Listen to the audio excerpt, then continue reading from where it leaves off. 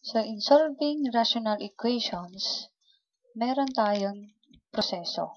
Okay? Yung unang proseso ay eliminate denominators by multiplying each term of the equation by the least common denominator or yung tinatawag nating LCD. Yung pangalawa naman ay pag nakuha na natin, pwede natin i-solve at i-check natin kung tama ba yung solution or hindi.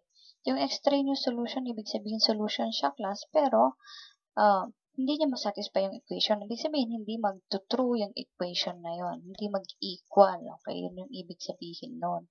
Kaya check natin kung may extraneous solution nga siya. Okay, next.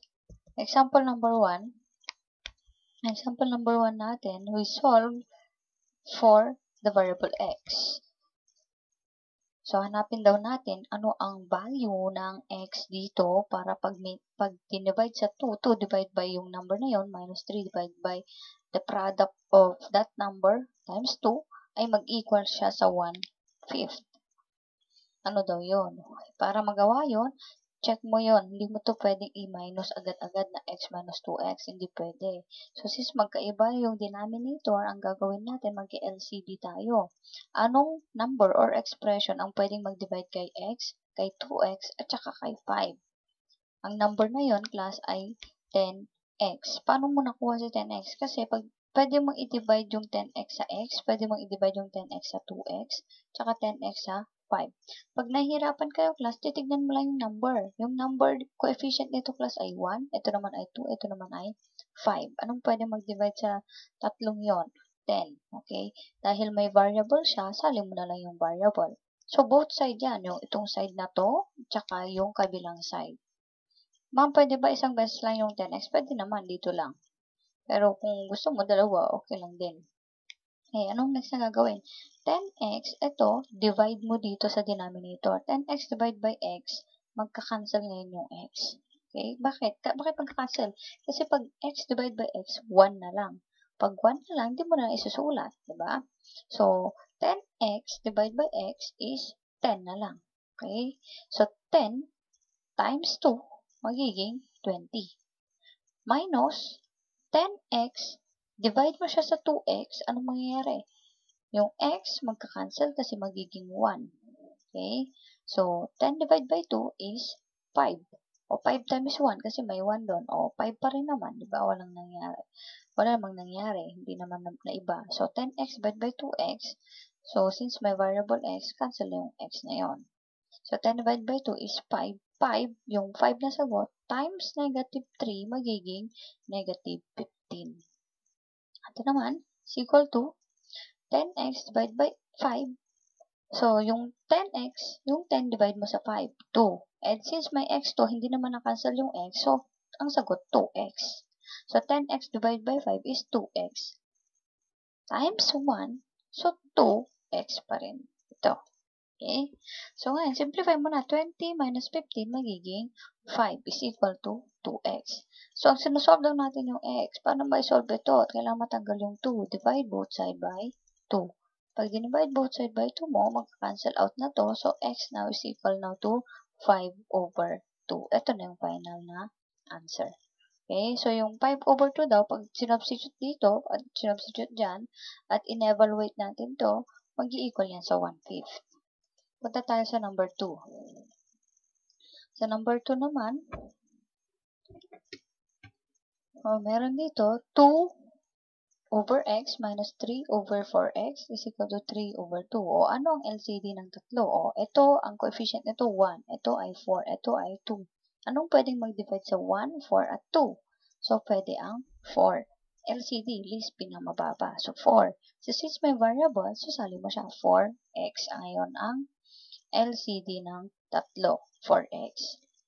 So, 4x, divide mo sa x, kakancel yung x. Magiging 4 na lang. 4 times 2, magiging 8. Okay? 4x, divide by 4x, 1. Okay? Bakit? Nag-cancel tong lahat. Magiging 1. Kasi pag dinivide mo to, 1 ang sagot. 1 times 3, so negative 3. Okay? Is equal to 4x divide by 2. Okay? So, 4 divided by 2 ay 2. Since may variable, hindi naman na-cancel, so ang sagot ay 2x. 2x times 3, magiging ilan? 6x. 8 minus 3 magiging 5 is equal to 6x. Ngayon, ang mangyayari, x lang ang kailangan natin kuhanin ng value. So, divide both side by 6. Para nang sa ganun, makancel ito.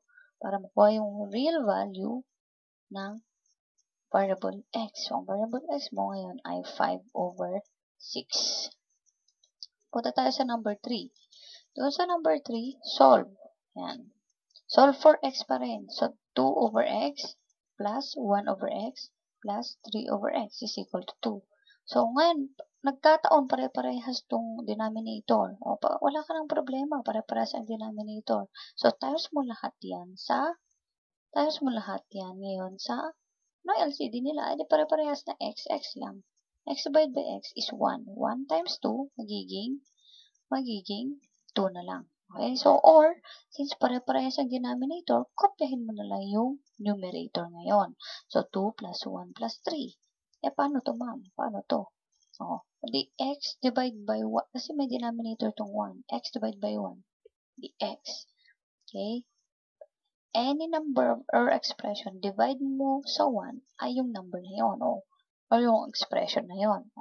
So, x divided by 1, the x pa rin. X times 2, magiging 2x. O, add mo to. 2 plus 1 plus 3.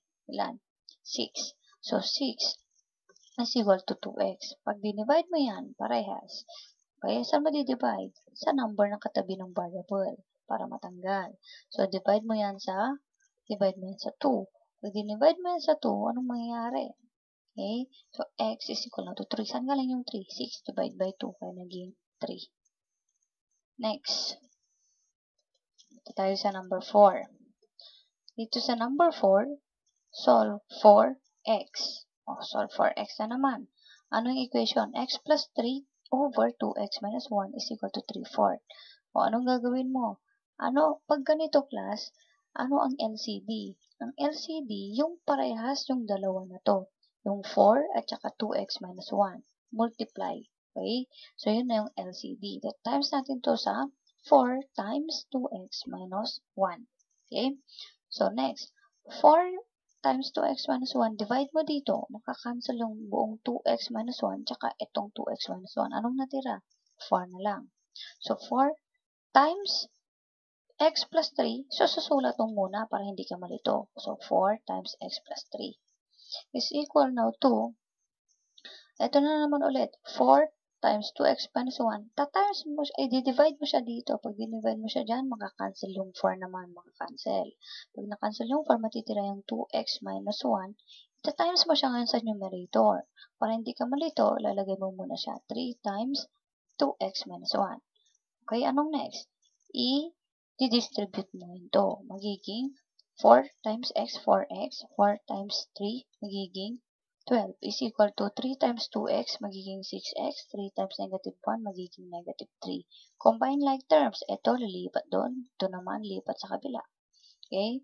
Magiging 4x minus 6x para magsama sila ng may variable is equal to negative 3.